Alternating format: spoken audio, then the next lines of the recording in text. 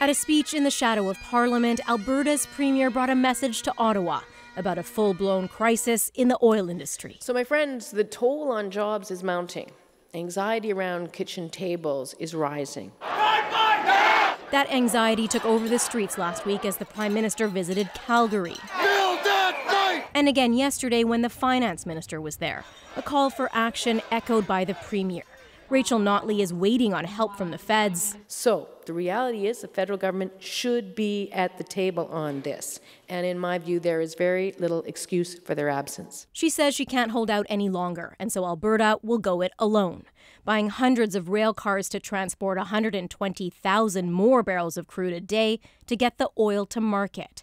And she still wants the federal government to pitch in. Because we don't see an end to this in the medium term at this point. And this is something that is within the federal government's area of responsibility.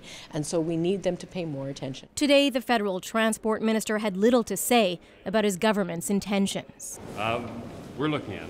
But back home in Alberta, a different idea from the leader hoping to replace Notley as Premier next spring, one seemingly out of character for a Conservative who supports a free market. I am calling on the Government of Alberta to act immediately to introduce mandatory curtailment of 10% of Alberta's oil production. He says it's the only way to tighten supply and force the price of oil up.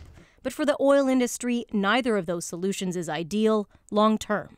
These price differentials are largely the result of what we would consider to be market failures. Failures for effectively government to get the pipelines built in time so that we can get our product to market. That's also top of the wish list for many in Alberta, for Ottawa to get its pipeline plans back on track.